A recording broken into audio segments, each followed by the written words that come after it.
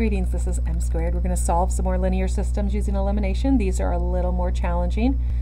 Remember, our first step is to make sure the x's, the y's, and the numbers and the equal signs are all lined up.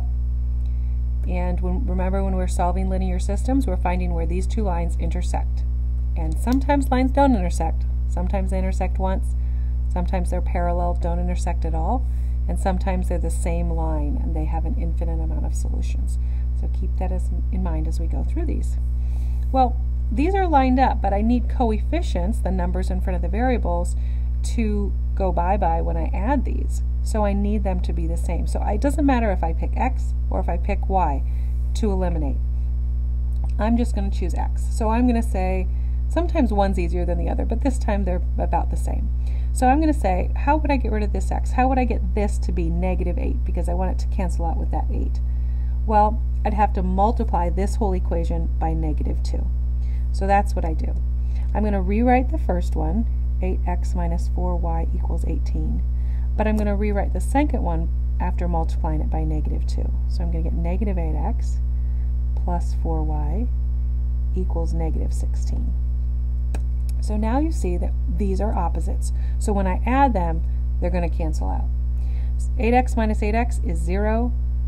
But look what happens here too. The -4y and the 4y also get me a 0. And I'm left with 0 equals 2. Now, does 0 equal 2? It does not. This is not a true statement. So sometimes when I get things that cancel out completely, I just double check to make sure I did it correct, and I know I did. And what that means is that these two lines are parallel. They have the same slope, which means they do not intersect. So I have no solution. So the answer to this one is no solution. If I had all the variables canceled out and what was left was true, for example, I get 0 equals 0 or 7 equals 7, something like that, when I did elimination, then I would know that it was an infinite amount of solutions. So just keep that in mind. Sometimes variables cancel out, but there's two things that can happen. So remember which one is which. If it's true, it's the same line, and there's an infinite amount of solutions. If it's not true, then the lines are parallel. Moving on to this one. Which one do I want to eliminate? Well, since this one has a negative and this one has a positive, I'm just going to choose the y's. It really doesn't matter. I could multiply this one by a -2. Actually, that would be easier, because if I got rid of my y's, I'd have to multiply both equations. Let's do this one, because if I multiply this one, I just have to multiply by a -2. Okay, so let's multiply that whole equation by a -2, and I get -8x minus 12y equals -10. And over here, I get a -8x minus 9y equals 3. That one didn't change. So now, oh, I should have done it, oh, this one was positive, sorry. Okay, so now when I add these will cancel out. So those cancel, and I get -21y equals -7. When I divide both sides by -21,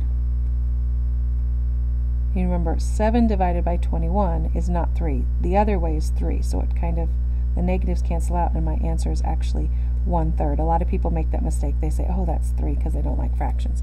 But this is actually 1/3. 7 divided by 21 is 1/3. So there's my y. I'm just going to put it right there. And sometimes you get fractions. You can double check and make sure you didn't make mistakes, but it's okay to get fractions. So now I'm going to take this y and put it into this first equation, substitute that in. So 4x plus 6 times 1/3 equals 5. I should have made that the other color so you could see that it was actually substituted in. So now I have 4x plus, well, 1/3 of 6 is 2, equals 5. If I minus 2 from both sides, I get a 3.